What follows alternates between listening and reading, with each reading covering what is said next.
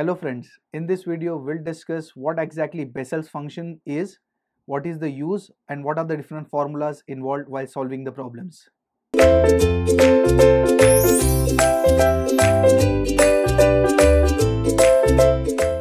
So friends, we are starting with Bessel's functions.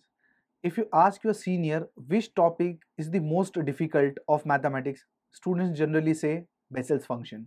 Why?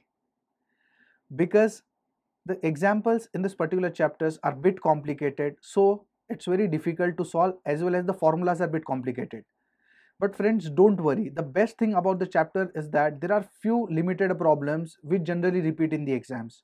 So I'll give you tricks and tips to solve the problems. Let us start with Bessel's function and let us start to check what exactly is Bessel function.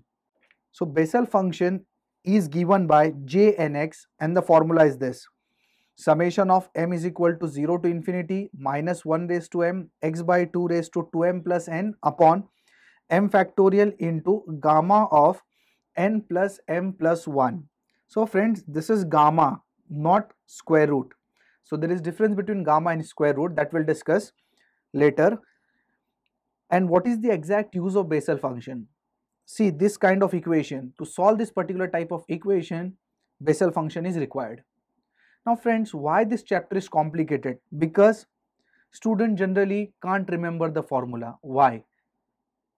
Because the formulas are complicated. So let us see how we're going to remember the formulas. There are 8 formulas and we'll tell you the way you're going to write it down in the exam. So whenever, as soon as you get your paper, just go back on the last page and write down the formulas, all the formulas. Don't try to remember the formulas. Remember the way to write the formulas. Let us start with the first formula. D by dx of x raised to n into j nx. Now friends, we do have derivative. What derivative does? X cube. What is the derivative? 3x square. So cube will reduce to x square. So generally derivative reduces the power. So here it will reduce n to n minus 1. So this is the first formula. Next, this thing you write it down here. Remember the way I am writing.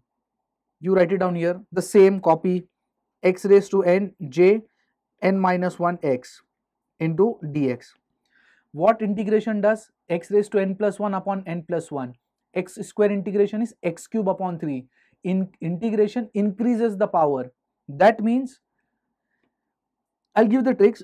J n x is my present, j n plus 1 is future, this is our technique, and j n minus 1 is past.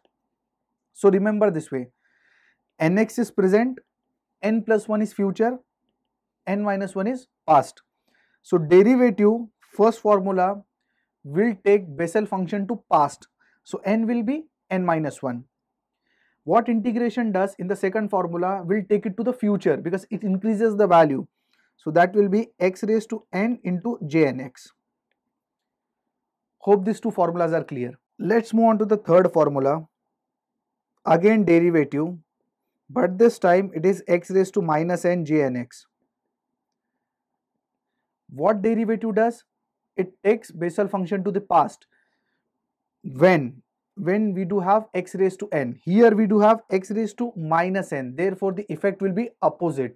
So generally derivative takes it to the past, but here since it is minus n, the effect will be opposite and derivative will take Bessel function to the future. So you need to remember here there will be minus x raised to minus n and it will take to the future. Next formula, this term, write it down here with integration, x raised to minus n j n plus 1 x dx. What integration does? Takes Bessel function to the future, but since we do have x raised to minus n, the effects will be reverse and will take it to the past. So x raised to minus n j nx, because j n plus 1, past is j n, and here we'll have minus sign. Are you clear with these 4 formulas? Let's move on with the fifth formula. There are 8 formulas. Fifth one, j dash nx equal to See the way I am writing, n by x, j n x, here it is plus, right? Minus and then plus. Is this clear? Plus, minus and plus. Sixth one, j dash nx, minus, plus and minus. Hope this is clear. The first is plus minus plus and the second is minus plus and minus. You're going to add 5 and 6, so you'll get your 7 formula. So if you add, this term will be cancelled because one is plus, one is minus, so we'll get 2 j dash nx equal to j n minus 1 x minus j n plus 1 x. So this is the 7th formula, and the last is you're going to subtract 5 and 6. So if you subtract 5 and 6, these two terms will be cancelled and you will be left with 2n by x j n x equal to j n minus 1 x plus j n plus 1 x. So if subtracting, you will get this. Now when to use which formula? From 5th to 8th, when to use which formula? If you want to express, I am talking about 5th formula, if you want to express j dash, that is derivative of nx into present and future, present is n, future is n plus 1, you will be using formula number 5.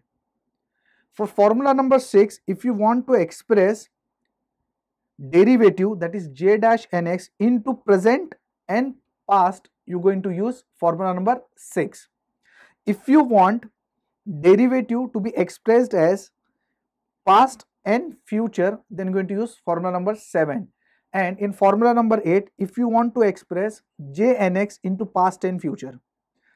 So difference between 7 and 8 is, in 7 it is derivative of jn, and in 8th formula it's plain jnx. So these are the formulas.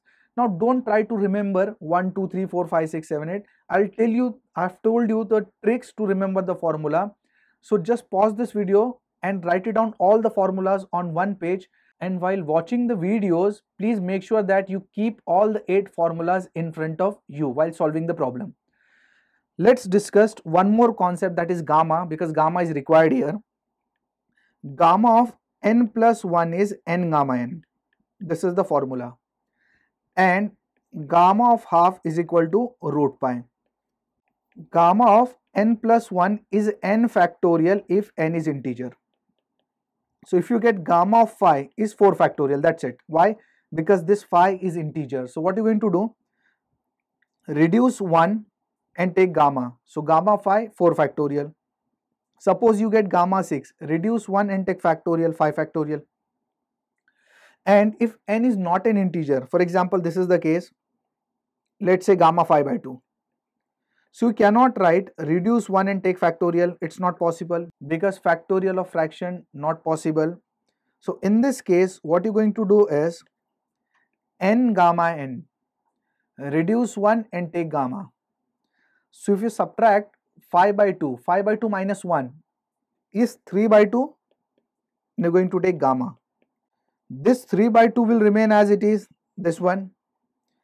This 3 by 2, again reduce 1, so 3 by 2 minus 1 is 1 by 2 and take gamma. And gamma of half is root pi, say this. So this is actually a gamma function. The two possibilities, if it is integer, just subtract 1 and take factorial. Gamma 7, 6 factorial. Gamma 100, 99 factorial. If it is not integer, the formula is n gamma n.